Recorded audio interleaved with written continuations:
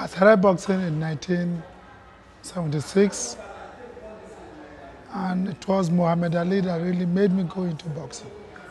I just love him. Then I was small.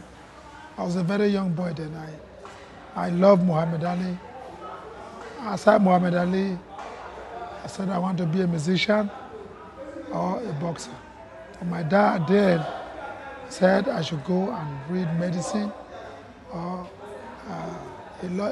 law. I said, no, I want to be a very popular man. I want people to know me like Fela. I want to be like Muhammad Ali.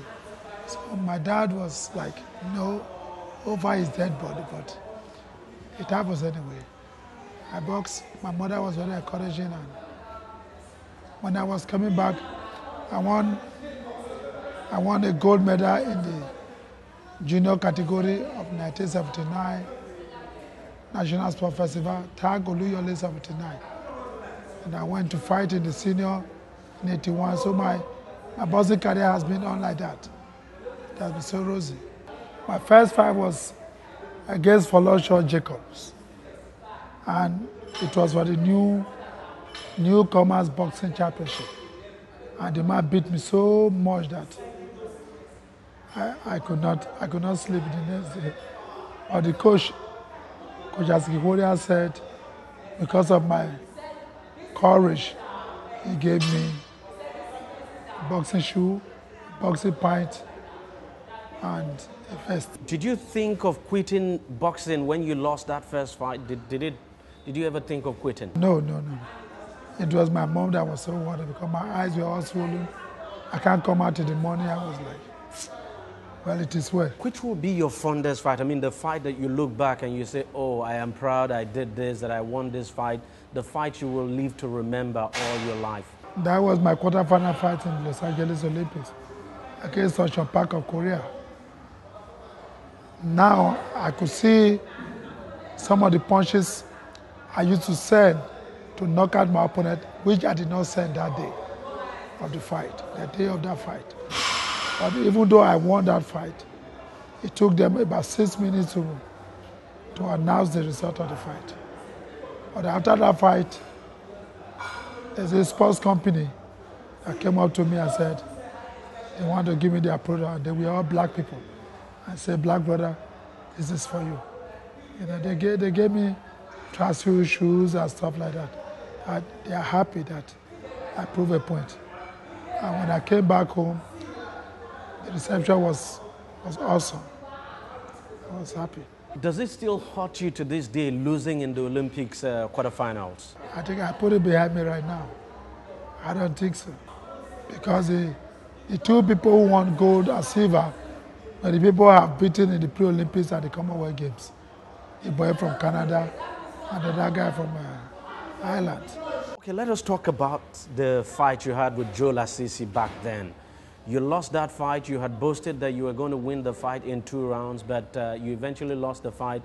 And I remember after that fight, your post-fight conference, actually, you said it's like Joe Lasisi used some kind of charm on you, and that you never believed in charm, but that after the fight, you felt you were being converted. At some point, you said when you were fighting him, you were seeing like double. You were seeing 3 or 4 of him, and that you couldn't move your arm, you couldn't move your legs, you couldn't move your body, even though you got your arm, one of your arms broken in the fight. You know, when I was coming from a background where we don't really believe in those kind of stuff, I never knew it was the way they were doing their own professional boxing in Nigeria. I was just coming from the amateur rank. And the night I fought Joe Lasisi, a lot of things happened. Coach Obisa Nwakpa is still alive. He came to me when I was about going to the ring, and he said, he advised me not to shake hands with one man. As I was going there, the man walked up to me, I shook my hand. And Obisa said, Sherry, I said, don't shake that man. Well, me, I don't believe in those stuff. I don't know what he meant, but he didn't say anything to me. That was all he said, don't shake the man. I went in the ring. While we were fighting, the water my coach was giving me was hot. It was hot water. And my mouthpiece, he kept forgetting my mouthpiece. I would say, Coach, my truth guide. And sometimes I say, Coach, I think in the sixth round, I said, hey, Coach, I'm not seeing this man. I told Charles Monkolo, my team, I said, Charles, I'm not seeing this guy. He said, don't worry, you will see him. So as I was fighting, I see Joe Lasisi. I see him, but he's blunt. Sometimes I see like 6 people standing in front of me. I don't know which one is this guy. Then at the time I broke my arm, I quit in the 8th round, with the second round, round 8. I raised up my hand and said, I can no longer fight. I'll call it a quit.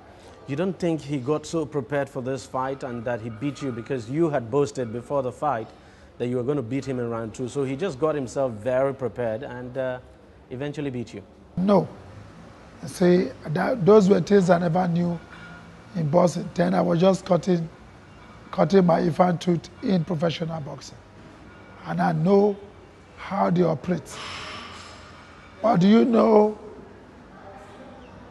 the 3rd day when I came back from Lut, I was in the hospital. I was putting the cast in my right hand. A boy of about 16 came up to me and said, I should go back of the sports hall, that there's a fire he prepared. They told him not to make the fire, make sure the fire don't quench. That I should go and pack those arches and go and pour them in the Babish River, in the sea, sorry. That if I don't do it, anytime I fight, what happened to me will happen to me again. And I did. And I asked him, how much were you paid? He said he was giving 50 kobo then. He was giving 50 kobo. I said, well, thank God. And that was how the whole thing happened. And years passed when I gone to US and fought. I fought for the California title, fought for the junior world title, which I did not win. I fought good fights in the States. I fought this guy from Washington, which everybody is so afraid of. After the fight, Donald Trump gave us $2,000 each. You know, so by the time I came back to Nigeria in 1994, Hunter Clay walked up to me at the Catabest restaurant in the National Stadium and said he has a confession to make. I said, what is your confession? That he, Hunter Clay, took Lasisi to a place called Isaleko. I don't know the place. That whatever they did was not to kill me or to do anything to me, but just to bring down my popularity, that I was too popular, that they just want me to go down. I told Dr. Clay then, I said, I've forgiven you. Because he said I should forgive you. I said, if God can forgive us, who am I not to forgive you? Go and buy me something to eat. He bought me food, I ate, and that was it. Yeah, because Lasisi is not a boxer. Even up to date, he's not a boxer. He doesn't know how to box. But boxing is not just coming and fighting like a bull. You must have a scientific approach to boxing. He is not a boxer. And if I see him, I will still tell him he's not a boxer and he doesn't know how to box. Boxing is more to what we see. You must have your ring craft. You must master the ring. Show what you can do in the ring. That is why they say, I am Nigeria Muhammad Ali, because I try to be like Ali. Lasisi is just raw. Very raw, and he's still raw till tomorrow. He's my friend, but he's not a boxer. Let us now look at the state of Nigerian boxing today. It's really gone down. In the last Olympics, we didn't do well at all. Most of our boxers, if not all of them, went out in the first round. Things are really bad. What is your take on the state of Nigerian boxing today? Boxing today is not what it used to be at a time when we were boxing. At a time we were boxing, every competition we were being sponsored to attend this competition, and that improved our performance in boxing. Virtually every competition, World Championship, World Cup, Commonwealth Championship, Commonwealth Games, we were always there. Cadiz Candova in Cuba, Nigeria boxers were rated very high. I was ranked number 4 before the Olympics. Peter Konyekwashi won the silver medal. I was ranked number 8. He was not ranked among the first 5. It was me, Shaswokolo, and Roland Omoruyi, because Omoruyi has won a bronze medal in the World Boxing Championship in Munich. So I was ranked number 4 before the Olympic Games. So every competition we were there. That was why Nigeria boxing then was so high. And after the Olympics, a lot of countries were inviting Nigeria boxers to come and fight their boxers in their country. But it's not so now. Now they'll tell you there's no money for sponsorship and stuff like that. So, and people who are managing boxing now does not have the interest of this game. Who are the people who are managing boxing? What are their pedigrees? Where are they coming from? How many competitions have they been able to bring to boxing? How many tournaments have they been able to sponsor? How many sponsors have they been able to get? These are the problems we are facing in boxing. But now the election is coming.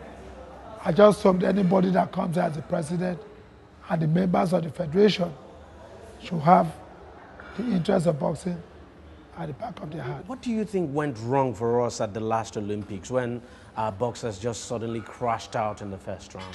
Why we could not perform in the Olympics was technical problem. Technically, our coaches were not sound. In the Commonwealth Games, we were not sound. In the Olympics, we were not sound. When the coaches talk to athletes, there are ways you talk to your fighters. As a coach, there are things you should do, there are things you shouldn't do. You must apply psychology of coaching whenever you take charge of boxing as a boxing coach.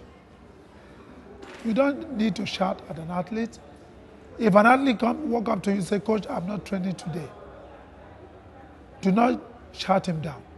Find out why he doesn't want to train and see what you can do as a coach to make him train. But in the camp, they shout, they curse your parents. The coaches, I'm saying now, they insult your parents, they shout at you. They don't even want to know where you are coming from. But these are athletes who have family at home. They have wives and children. You bring them to camp, you start treating them like kids. Treat them like a father. These are the problems I'm having with the coaches. They will tell me, "Jerry, you are not the only one who went to America." I said, "I went to America to study boxing. I did not go there to study anything. I read boxing and I studied boxing. Right from Benin, Afuze Technical College of Physical Education, all of us, we attended the Gbemudia Boxing School." Don't you think you're part of the problem, since you were at one time a national coach as well? So people would say you were part of the problem. Every boxer I coached in the Commonwealth Games, in the All Africa Games, they all won medals for Nigeria. In 2006 Melbourne Commonwealth Games, I went to Abuja to tell the minister that we don't have boxers. He said, "Do you have boxers?" I said, "Yes." And I brought in my boxers, and 2 of them won a silver and a bronze at the Melbourne Commonwealth Games, and that was the only medal Nigeria won. That was the only medal. Nestor Bulon and Adura Olaleye. Because these are boxers that were rejected. And I told them, let's start training. I started giving them a program. Because Nestor, Emmanuel Izorite, these were all my boxers that captained the national team and won Afro-Asia gold, he won All Africa Game gold. He went to the Olympics and got to the quarterfinal in Athens. So I know what to do when it comes to coaching. There are ways you talk to your athletes. There are things they need as a coach that you need to provide for these athletes. If you must play the role of a father, a brother, and a friend as a coach, which they think I am overdoing. and which is the best for the national team. Recently, it was all over the media that you had not been treated well by the government, that you were being owed money and all of that. Well, I am a staff of the National Sports Commission. In 1985, when I was leaving for the United States of America to pursue my boxing career, I applied for a leave of absence without pay. And the letter given to me was that I should notify the commission upon my return for reinstatement, which I did. And in 1995, I was reinstated back to my job. And the letter was signed by the then DG of the National Sports Commission, Chief Patrick Keji. So I have not been paid. I've been running up to Abuja everywhere just to find out why is my salary not paid? Not paid since 1995? 1995. So the association said, that's Boxing Federation, that they will be paying me pending when they ratify my case. Then, in 2003, the DG, Chief Patrick Keji, invited me to his office in Abuja that he wants me to take charge of boxing for the All-Africa Games, that Koja, 2003. In the meeting where Chief Patrick Keji, myself, Aleso Yeunwa, Tijani Yusuf, the Director of Sports, and Wing Commander Mwezi. And he said, give me what you want, and to make boxing improve, I will support you.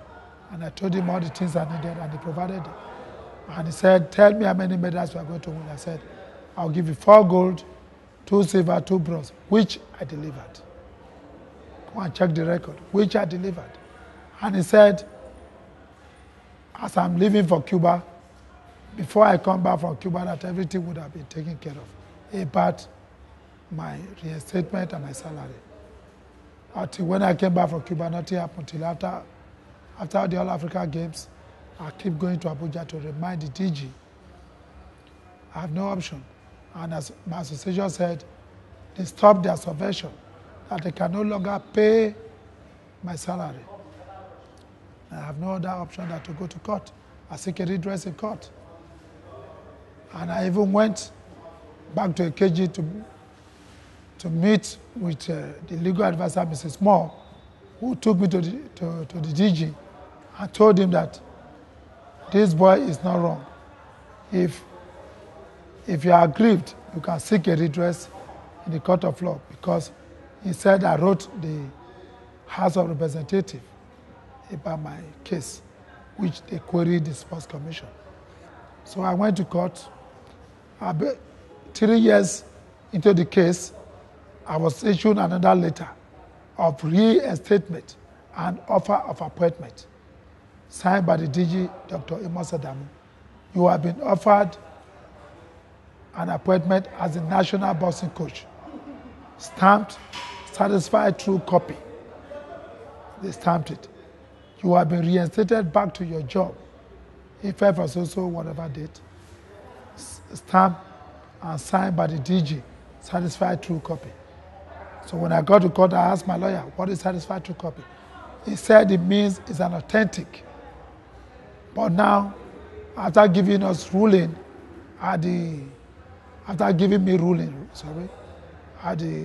Federal High Court, Sport Commission appealed the ruling of the Federal High Court. Today we are at the Court of Appeal, which they don't show up. Every time the case come up, they will send a letter that they have a meeting.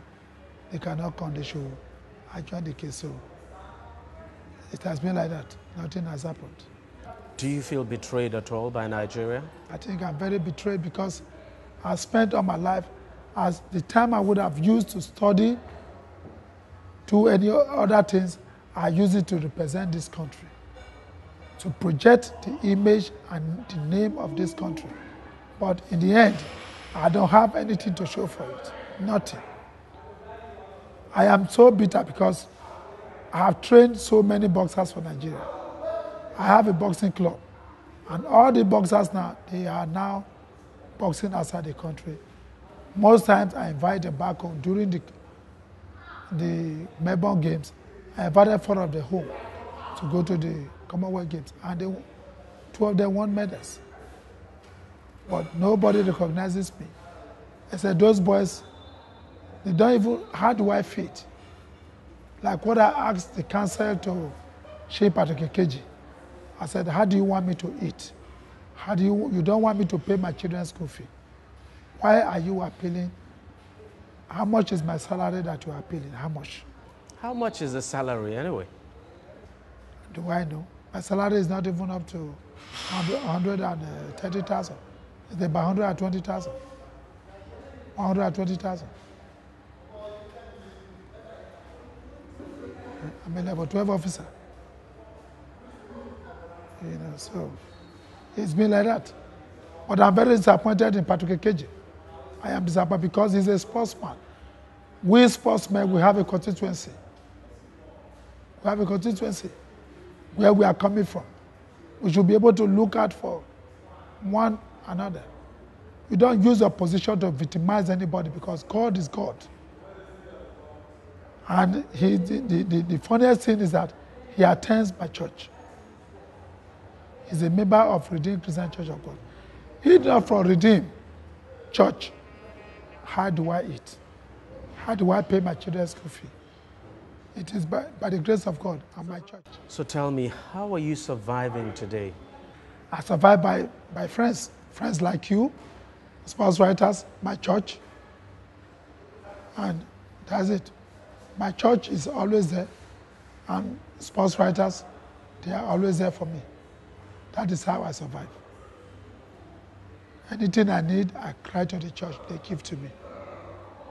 But I am surprised at a fellow sportsman treating his own friend like this, because we used to live together and we have never had quarrel.